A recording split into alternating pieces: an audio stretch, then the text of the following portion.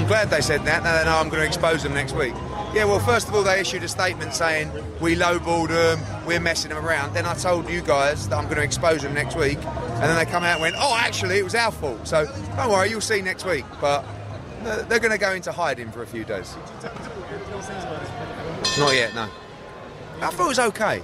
But I'm expecting excellence from Anthony Sims. And I've just thought it was a decent performance. What do you see? I thought he was a bit flat. I think he needs to be tested in a proper fight. I want him to fight Rocky Fielding. He played in training camp as Did he? Sometimes I'm boxing off fighters too often. So he spent a lot of his career inactive. He didn't box for a year. And now I'm probably making him too active because that's what we do. So every now and again a fighter just needs to take 2 or 3 months off, just recharge their body, try and get rid of that flatness. And maybe that was the problem. But I will talk to him and see why he was flat tonight. Eddie, tonight, next to you, John Ryder. He'll be in the ring next weekend. Yeah, Bilal Akwal. It's a great fight. Correct. Yeah. Obviously, the new fight fell off, but the Bilal fight is a great fight. Really good fight. Can you talk to us a little bit about that and how you expect your fighter to perform? I think it's a war. I think Akwal is all action. I don't think he has the ring craft of someone like a Lemieux or a John Ryder.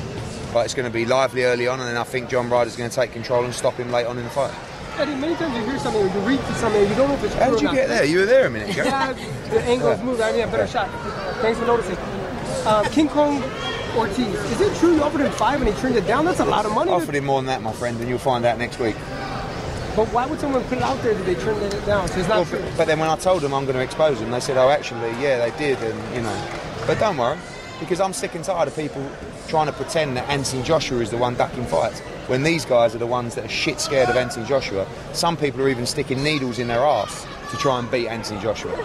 So, you know. What does it say that the heavyweights are lined up to get this fight with the opportunity pending that? But that's why the person that I'm going to pick is someone that I believe thinks they can win this fight and will do everything to win this fight, rather than just saying, how much is it? You know, or how much is it, and then thanks, and then let me just stick every drug in my body to try and be superhuman on the night to beat Anthony Joshua. So if you can't beat him fair and square, don't even bother. But don't fight him for the money, fight him for the world heavyweight title because you think you can win. And there's a couple of people out there that I think have that mindset, and they're the ones I want, because I don't want to go to Madison Square Garden and watch him bowl someone over in a round.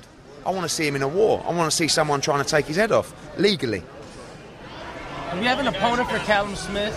He'll be... Yeah, that'll be announced next week. We're just finalising it this weekend. Callum Smith will be defending his world title on the card as well. And Katie Taylor will be in an undisputed fight.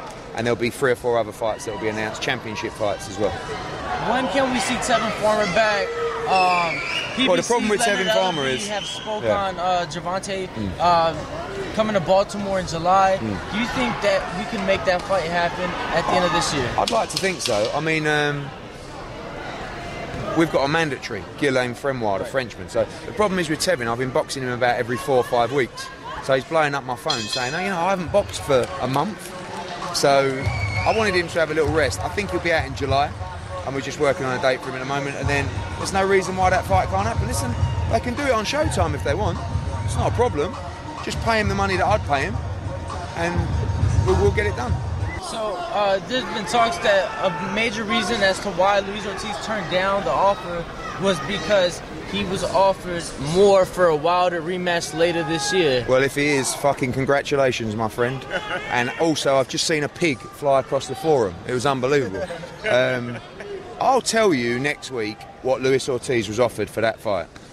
And I better hope, for Luis Ortiz's sake, and his kids and their kids' sake, that it's as much money that they're going to get for this supposed Deontay Wilder fight. And are you really telling me that you've already been offered and guaranteed the Deontay Wilder fight, yet this man and their team are talking about, oh, Joshua doesn't want the undisputed fight, and you've set up 2 fights for Deontay Wilder already after the Dominic Breazeale fight? That's how serious they are about the Anthony Joshua fight. Is Luis Ortiz the boogeyman or... Is he the boogeyman? Joshua would destroy Luis Ortiz.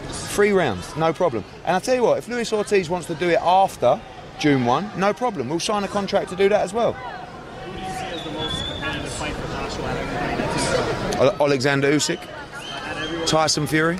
Oh, in the running? I think Michael Hunter's a tough fight. I think Andy Ruiz is a good fight. Trevor Bryan's in the mix. I don't think he has the pedigree to be honest, for that fight and that occasion. But Don King's phoning me a million times a day, and maybe I'll just give in one day as well. I think, you know, those guys, those three, really, I think are in the mix. What you were talking about earlier, you'd want a guy to come to fight. Yes. Not just survive. Is that what you would see happening if Ruiz or Hunter fought Joshua? They would get knocked out brutally, you know, because they would come to fight? No, I think Hunter would be extremely awkward. I think he's an excellent talent. I think he's a good mover. I think it would be a tough, awkward fight for Joshua. I think Andy Ruiz would come and give it everything, swing those fast hands, try and throw bombs, and I think he would get knocked out. I do, but I think it would be sensational, and I think Joshua would have to come through certain storms.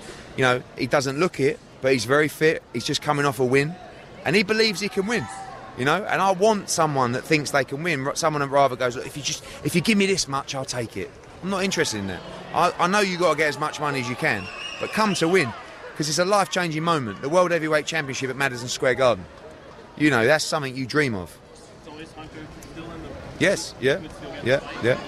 Did you happen to see Ruiz's fight last? Yeah, I thought he looked good. So after the fight, he said that if he were to get the fight, he would get back in the gym that same. He's already in the gym. He's already in the gym waiting. We're speaking to his team. It's not done yet. There's things to be done. There's contracts to be finalised. But he's a strong contender for this fight. Absolutely fine. He's ultimate pro.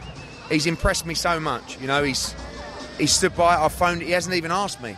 I phoned him. You know, it's been nearly, I think it's 8 days or 9 days since. You know, I would have liked to announce it a couple of days ago, but it won't be long.